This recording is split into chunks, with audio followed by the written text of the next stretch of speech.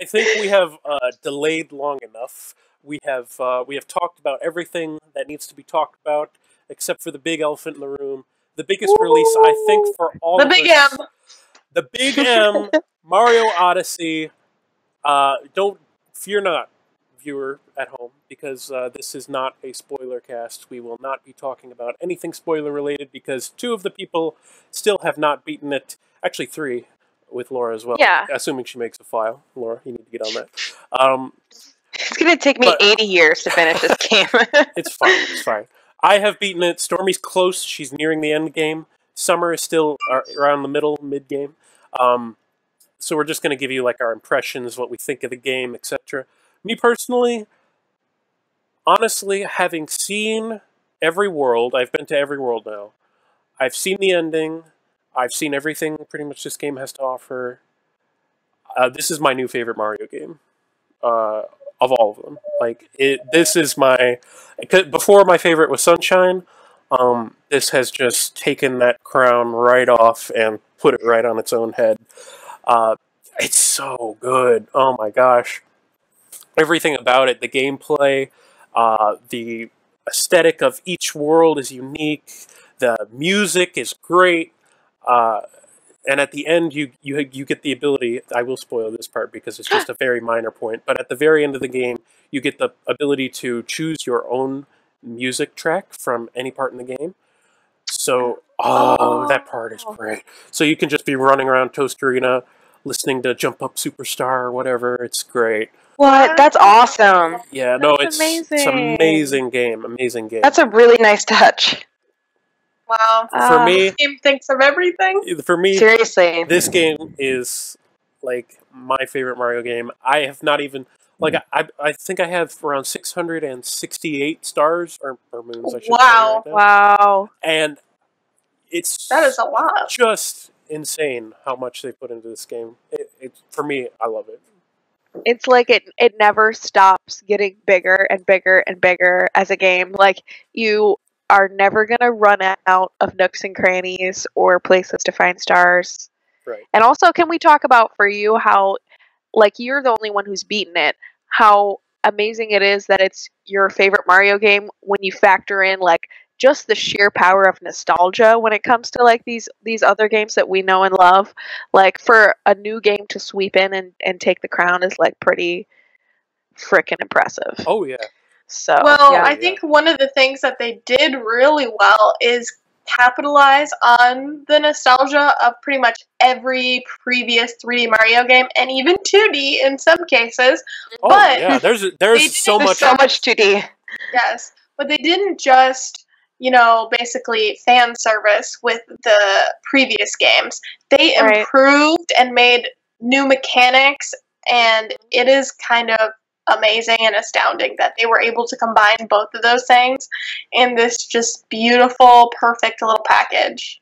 Right. Every single like nod to another game is done like so creatively. Right. Mhm. And it makes total sense that it would like be there in that way. Like it's not just like, oh, Right. Yeah, that's from that game. Right. And Oh, yeah, it like makes total sense. Right. Yeah. And I can't wait to get into the spoiler cast so I can... Oh man, yeah. By the way, viewers, when these two beat the game, we will be doing a full spoiler cast for our feelings on the end game. Probably from the Luncheon Kingdom forward, because that's when stuff really starts to get crazy in the game.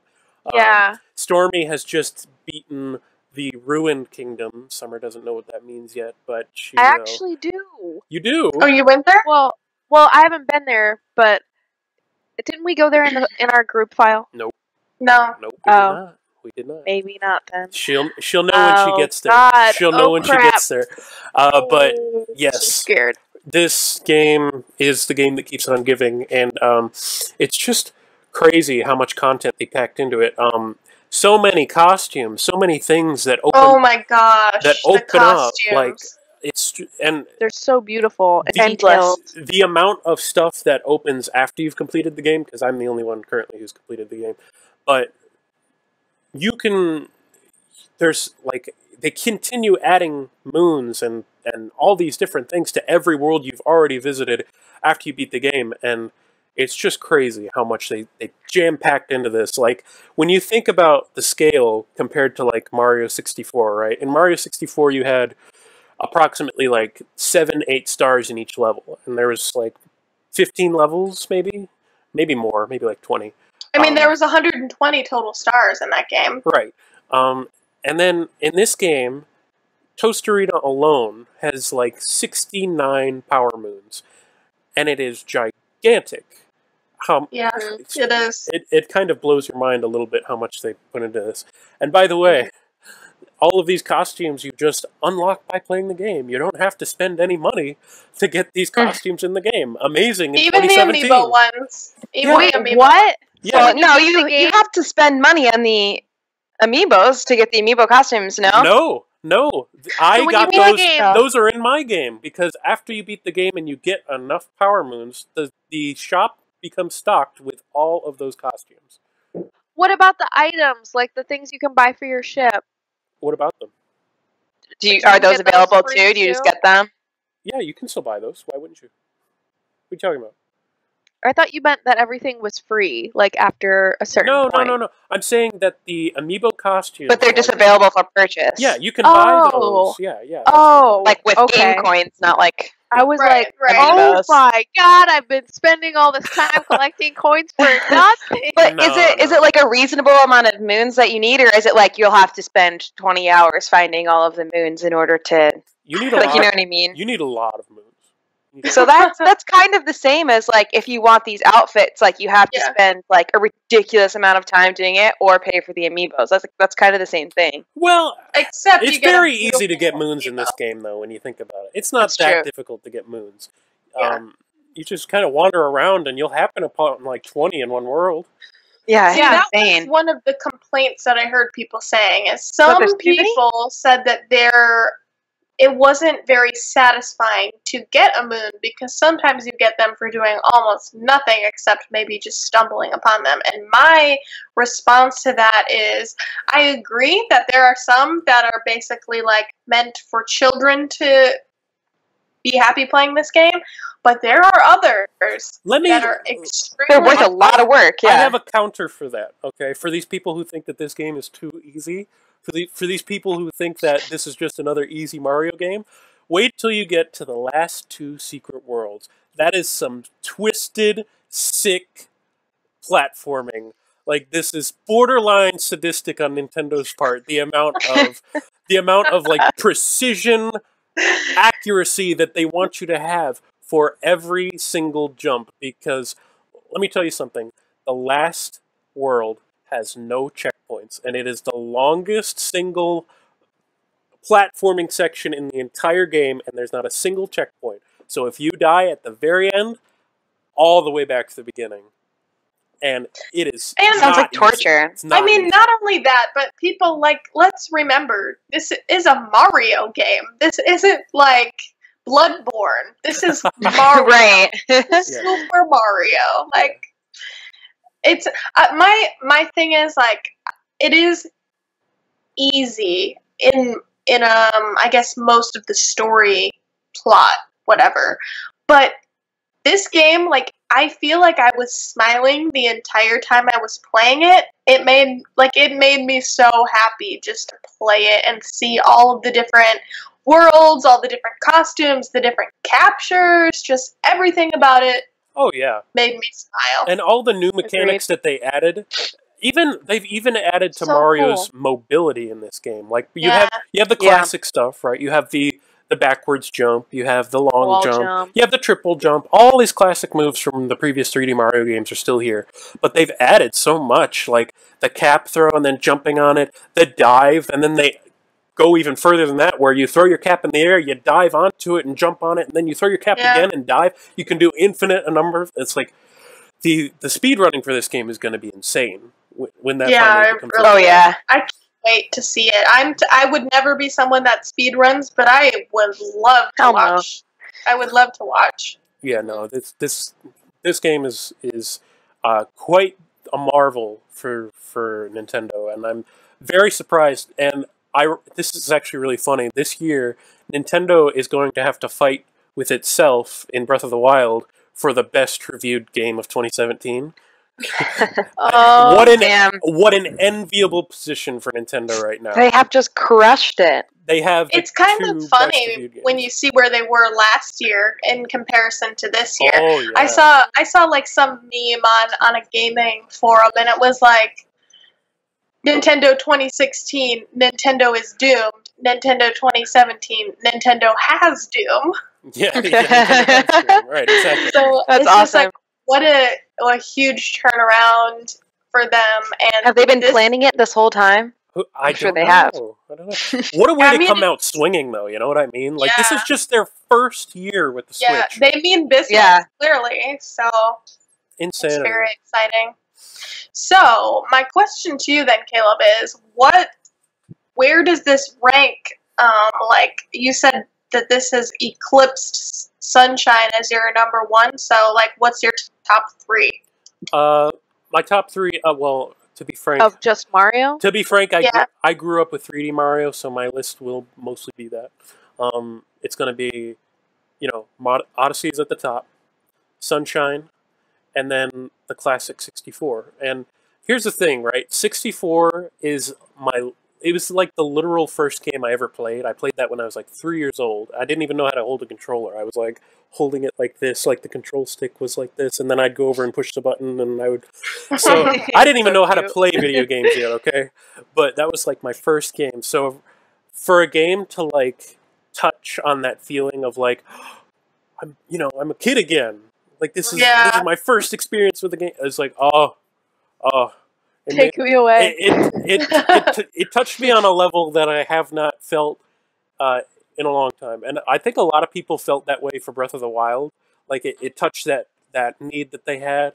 It didn't quite do that for me, and I was a little disappointed that it didn't. But this game has just Yeah. I totally agree. I think a lot of that is the extra time that they spent. I can only imagine what Mario would have been if they released it at launch. It probably, would not have been as jam packed as it is now.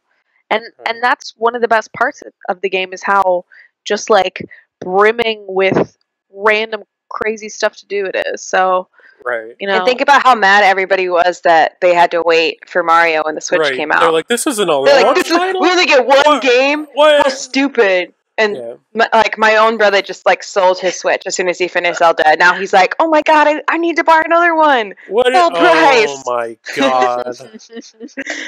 Yeah, Caleb, it's funny that you mentioned that with Breath of the Wild, because I feel like that. I feel the same way basically.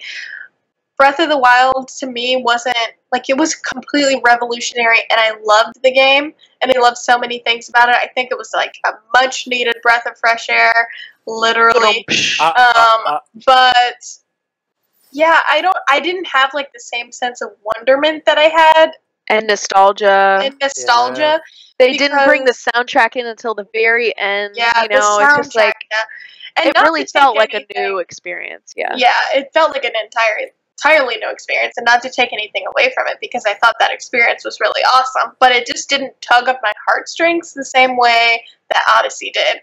And obviously, like, maybe I just like some gratification too, like instant gratification, because like, those easy moons, it's still like satisfying to me. Yeah, like, I like to collect them all, and I don't know. It's so satisfying. Every part of it I've been happy with. The music is phenomenal. Amazing. They capture the new mechanics, Mario's moves, the ability to put stuff on and in the Odyssey, and the costumes. I don't know. Yeah. It's basically just magical. So. And for the people who are going to give me like some kind of guff because 64 is at the lowest, that's just in terms of like, when you look back at 64, there were some problems. Like the camera is it's got some problems when you're platforming.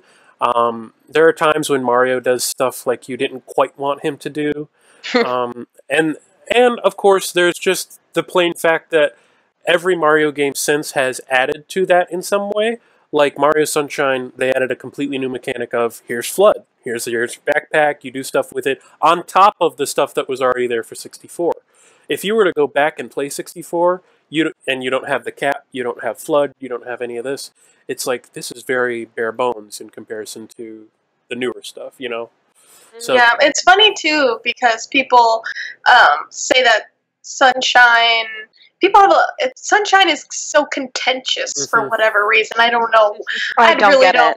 I don't get it either because I was a kid when I played it, and as a kid I didn't have any of this like baggage of like older Marios really, or you know, like if something's cool or not cool or graphically acceptable. I'm just like, this is Mario and it's fun. Yeah. And it's on a system that I have, so that's great. The glorious thing about Sunshine was it felt like a great vacation. It was so happy, colorful, and amazing. And this is just like, what really impresses me about Odyssey is like how every single world that you go to seems, in art style, in feeling, like it all seems completely different. Like when you look at Luncheon Kingdom and you compare it to the New Donk City, like they look like from different games, but that's kind of awesome. And the boss that Stormy just fought at the Ruined Kingdom looks like it doesn't even come from a Mario game, but it is that was insane. Amazing. I can't wait. My jaw was on the floor when I saw it appear. I was like, oh, Caleb's frozen. Oh, when I'm frozen? Oh, I'm sorry. But yeah, I was just like, my jaw was on the floor when I saw that appear. I was like, actually, when we have our spoiler cast, it's funny because after I fought that boss, I literally grabbed my phone and I filmed myself discussing my immediate thoughts. Oh my god! It was that crazy. Yes. Oh my god! I want to pop that clip in when we have our spoiler cast because I was literally like, I have to record myself immediately before I lose this feeling. But maybe I'll do that too. Then we can see if we say the same things. No, it probably will. It was pretty incredible, and there's still so much more that the game has to give that you two have not even seen yet. And I'm not going to spoil it for you. I want you guys to experience it, but it's going to blow your minds. Let me just put it that way. It's going to. You think your heartstrings have been pulled on so far? You ain't seen nothing yet. God. You ain't seen nothing yet. But it's going to be amazing. I have so many theories, and I haven't even seen the stuff that Stormy's seen, and she hasn't even seen it all. And I just like. But I'm so happy that there is so much content because as I'm playing it, like. I'm not speeding through by any means, but I am kind of playing at a pretty nice clip because I can't wait to see what's coming next and what other world is there. What else can I capture? I just want to find out what other costumes are there going to be. Right. Even when I get into a world and I'm like, what type of purple coin do they have? What's the shape of it? Everything about it is so delightful. So let me listen to the music, you know. Yeah. Exactly. I buy all the items from the shop. Like I'm so obsessed right now with building up my Odyssey and getting all of my items in there. It looks like a cluttered mess inside my Odyssey right now. It looks like a cluttered mess inside mine too. I'm just, you know, it's crazy how the game kind of takes a hold of you like that, and you care about things that even in previous Mario games. I didn't get every coin. I didn't get every star. Like, I just beat the game. But now I feel like I might need to get every coin. Right. Yeah. Right. No, definitely. I'm just infinitely impressed by how Nintendo was able to pull it out. And I'm also doubly impressed by the fact that this game, like, compared to, like, Breath of the Wild even, runs at full 60 the entire game, docked or undocked, like that. I didn't expect that. 60 frames per second. When I first saw the trailer for it, I have to admit I was a little hesitant. When the Switch was first announced and we first saw that clip of like New Donk City and stuff like that, I was like, I don't know how this game is gonna turn out. Well, it was kind of like, do we think it's gonna be like Sonic Adventure, or it is a little like Simish, or maybe a slightly Sonic Adventure. But when you play it, it's not like that at all. When you first play it, when you first see it, it's like a little worrying, honestly. It's like, Yeah. do they know what they're doing anymore? And then it's like, oh no, I take it all back. They knew exactly what they were doing the entire time. Yeah, well, I mean, I even had that thought when I know tons of people when they saw the trailer and it had the T-Rex in it. So many people were really excited, and I freaked out at first because we had a group chat and we were all like, "What is this game?" And then to see it was Mario was like, "That's crazy." But then afterwards, I remember thinking like, I don't know how I feel about this. These The two art meshing styles. of art styles and graphics is like, it's kind of weird. And why does Mario need to be a T-Rex anyway? But Right. he sure does. He sure he does. needed it. He sure does. But he sure does. Yeah. But yeah, as you guys can tell, we all love the game. But we kind of need to stop it here before we continue gushing all night, because we could potentially do that. But yeah, we definitely could. That's going to do it for this episode of the FussPodcast, where we talked about what the fuss is all about. Thank you guys for joining us. If you enjoyed our podcast, don't be afraid to give us a like or a comment. Tell us what you thought. Don't be afraid to share with your friends. All that good stuff. And we will see you guys on the next episode. Once again, my name is Caleb. I'm Stormy. I'm Summer. I'm Laura, LTS. That's Laura LTS, and we will catch you guys next time. Peace. Bye. Bye.